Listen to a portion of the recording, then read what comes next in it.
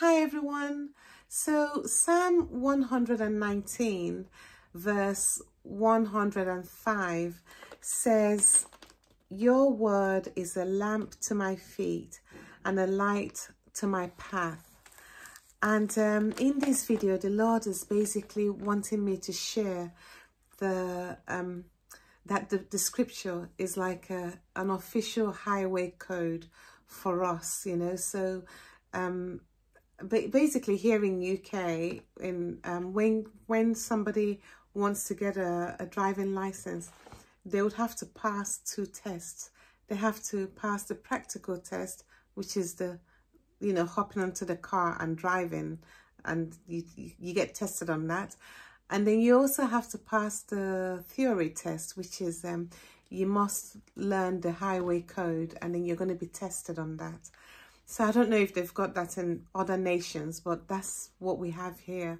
And the Lord is using that as to basically show that with the scriptures, with the word of God, is a similar thing.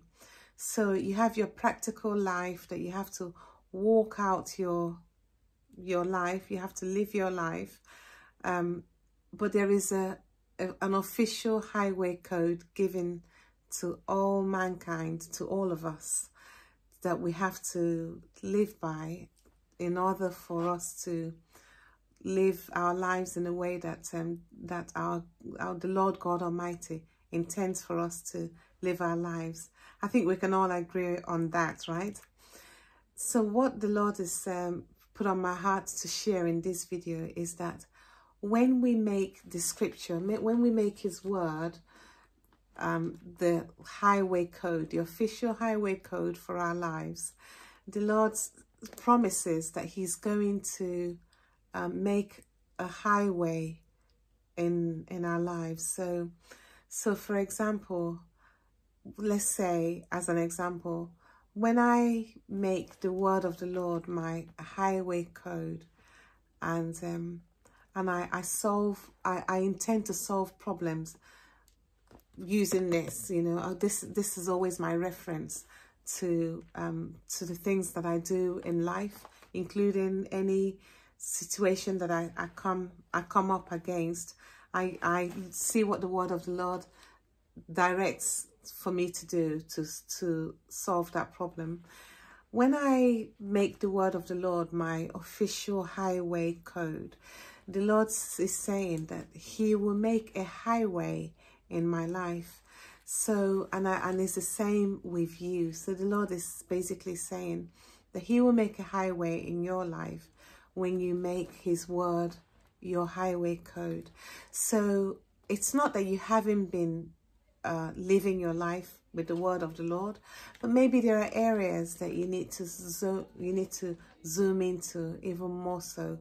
Or maybe there are areas in your life that you need to bring into the light of the word of God. You know, maybe there are areas, not necessarily sin, but just, you know, just areas in life that you just want to solve those problems, and it's never crossed your mind that perhaps you can bring that situation under the light of the word of God, and the word of the Lord is able to shine light upon it to grant you revelation and understanding and wisdom on how to go forward with that particular situation.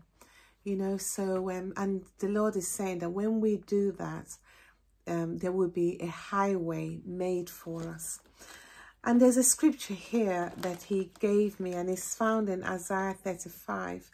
And Isaiah 35 verse 8 says, "A highway shall be there, and a road, and it shall be called the highway of holiness. The unclean shall not pass over it, but it shall be for others. Whoever walks the road, although a fool, shall not go astray." And I like that. I like that a lot.